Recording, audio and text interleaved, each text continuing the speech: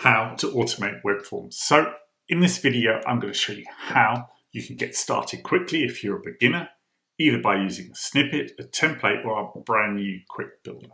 More about that in a second.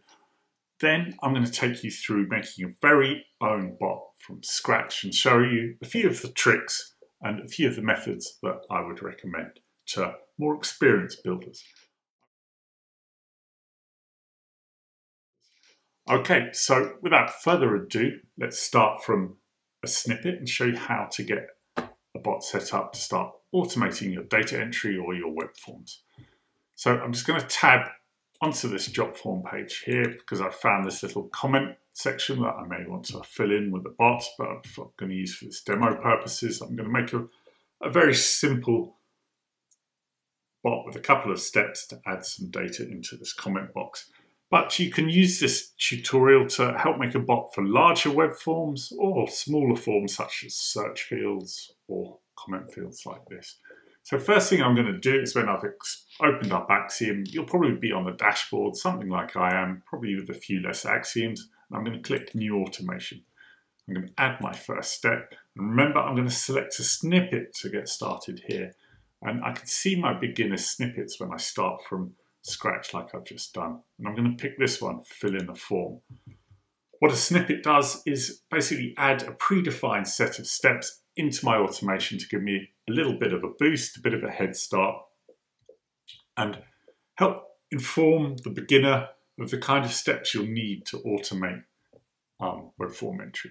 So first up, you'll see it added a go-to page step, and Axiom just grabbed the URL for me. That's pretty cool. I'm just circling the enter URL field there. So now the bot knows to open up the web form page. Next up, it added an enter text step, and this is our go-to step when automating forms because obviously most forms are inherently input fields. So I'm going to be entering a lot of text into forms. So to get an enter text step set up, I just need to do two things. I need to first select the field we want to enter some data into, and I've just pressed select, then I click, highlight it in orange, that's the field selected, and I press complete. Next up, I just need to input the text I want to enter. And generally when I'm creating an automation, what I want to do is first do a quick test to see if Axiom and the web form are compatible. So I type in some text, I'm just going to use my own name. And so I've got my enter text step set up. Next, I've got a click element step, and that does exactly what it says. Obviously, it's going to click on the button. So with web forms, I probably want to select the submit button, or if it's called send comments, so I select that button. I've very quickly got the snippet set up. So I could click run and test it. I'm not going to show you that because we won't take you through all of that now. And I can test in the cloud or on the desktop. Generally, I prefer testing on the desktop because I can see what happens in the run. I can use a wait step to pause it and then inspect the fields if I need to. Okay, so that's how to get started with a snippet. Now, obviously, you may have more fields than just the one enter text step. So if you go between the steps, you can add in additional steps to start filling out your automation and customizing it to what you want to do.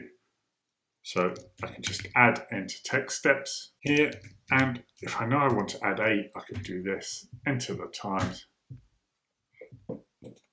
enter the little star, and there we go. And I've added all the enter text steps I needed. So you use the step finder to flesh out the snippet. The snippet is a starting point. Okay, let's show you the next method for getting started for beginners, and that's using a template. Now you can find the templates on our website. I'll show you how to find them in the automation here. Start from a template, and here we want to go to data entry. Now, you can automate data entry from Zapier. You can do it from a Google Sheet. We have 2 templates to do that. So I'll start with the Zapier example. I'm going to skip the setup that Axiom shows you and just crack on. Now you'll see, again, we've got the steps pre-populated there for you. This time we have a loop step, so it's a little bit different, so it can loop through any data sets you send from the app. We recommend using the test data as we've got it set up here. So that means you can run your automation, especially if you're using the Zapier one. We always recommend that you build the form interactions with test data first before you build the Zapier the Zap that you want to send, because you can just toggle it onto the live Zap. It's just quicker and the better way to build. And then to use the template, you just go through what we've done before, adding your URLs, selecting your enter text steps, clicking on your submit button, clicking run, changing anything you need to change, and just iterate until you've got your working bot. And of course, you can fully customize this template too.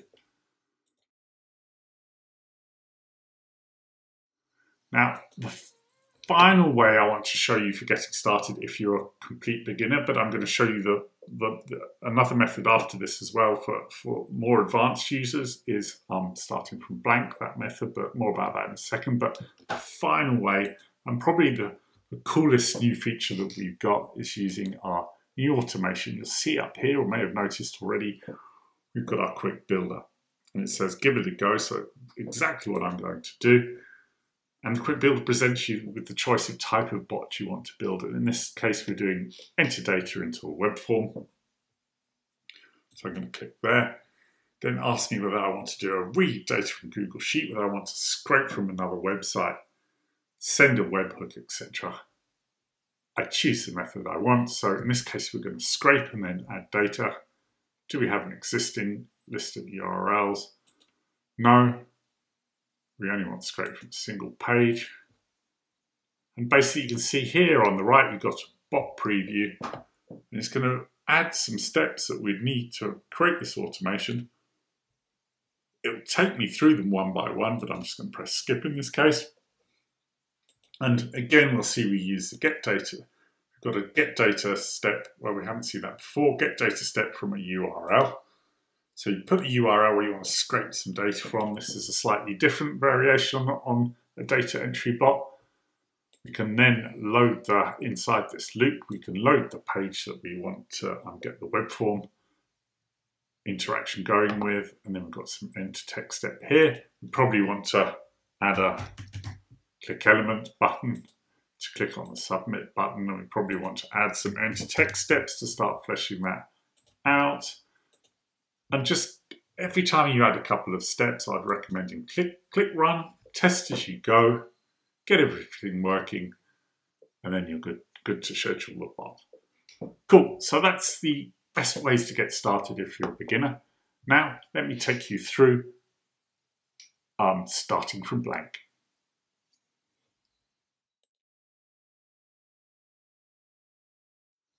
So let's create a bot from scratch that automates a web form. Now, the first thing I'm going to say, it might seem counterintuitive, do not start with your data source. The first step you should add should be the go-to page.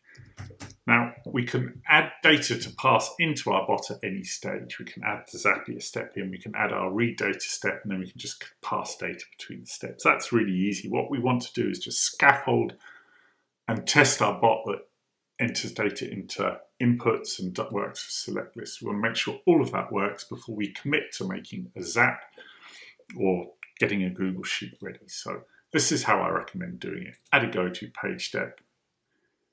It grabs the URL of the web form you're on. So now we've got the bot, it's going to load the correct page. Now let's add some steps in that we want to test out. We won't do all of them, so what we're going to do is the first 4 enter text steps. So we need 4 enter text steps. We're going to do the select list, United Kingdom, and probably tick on one of these tick boxes. And that's what I recommend doing. Automate part of the form, go on to the next part. Now, I'm just going to open up Axiom again, and I'm going to open up the step finder. And I think I said 4 enter text steps. So let's do enter text. I'm going to use the little asterisk here. I'm going to do ×4, essentially, and click on that. Press return. It's going to add the 4 enter text steps. So now I can just set them up. I select the field, and I'm going to use our no-code selector tool first and check if that works. It should do. If not, I can use custom classes. I can work that out. It's pretty easy. Complete. So you can see how quickly I'm scaffolding out my prototype here. Email, complete, add Alex, add Axiom.ai. Then what's the next? So that's 3 done, shipping address. I'm just going to put 3 road. Okay, so I've got my first 4 steps set up. Now, what I like to do is when I'm prototyping, scaffolding, so to speak, I just want to sort of run some tests. So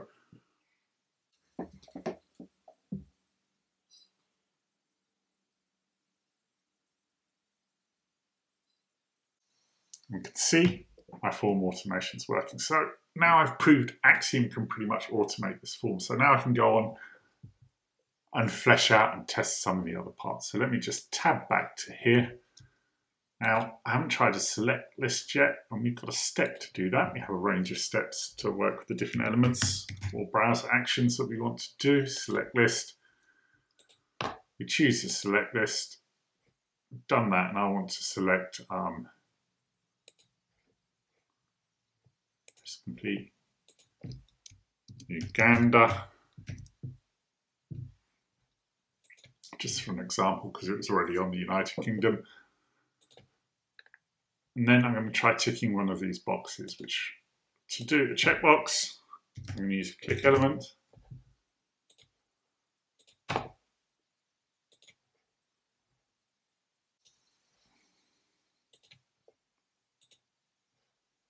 It does seem to select it, so I think that's done.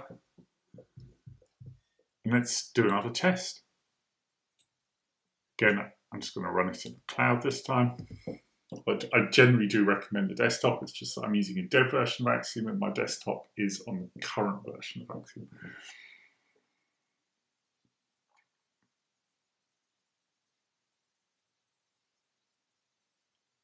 Uganda, and it took the box, so that's awesome. So I know Axiom is working really well on this form. I'm just going to stop that. Now, what I can start to do here is, well, what I'll do is just at this point complete my automation or complete the web form and add all the other steps. I'm not going to do that for this video. Of course, you add a click element, so click the submit button. Let me just check over here. You can do your tick boxes, etc., and go on. Now, a couple of other techniques just to mention that to keep your automations neatly arranged, especially if you're doing long forms, it doesn't matter at all on short forms, excuse me, is that I like to group my steps. I use the loop steps just to group them. I'm not going to trigger the loop will be off, but it means I can just make nice bundles. I can just group those steps and call it first page of form, and then I could add another loop step, add my sub steps in there, and that'll be when I go on to automate the second page of a long form. So that allows me to arrange my automation very neatly when we're executing automation of large forms. Now we do also have some logic steps I should quickly touch upon. So if you're automating a form, obviously a lot of them can be dynamic. They're relying on data coming back. Form states can vary. We do have a try-catch step. This step, the step will basically execute a set of sub-steps. So for example, you may want to make a different selection, and then if an error or something comes back, you can execute a different set of sub-steps. Otherwise, the bot will just continue on. So that can be a useful step when automating forms. Another step I like to use as well, or combination of steps, is the get data step. Get data from the current page because we've already loaded the page up at the start. And sometimes I want to check, let's say I wanted to check if the product quality 5 option was there, I could scrape the text and then I could use an if-else condition. I can pass that data to check. So here's the scrape, product quality 5.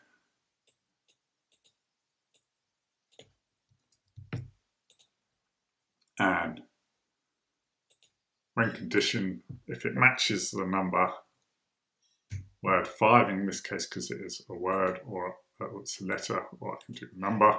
If doing numbers, you can also put our own JS in there.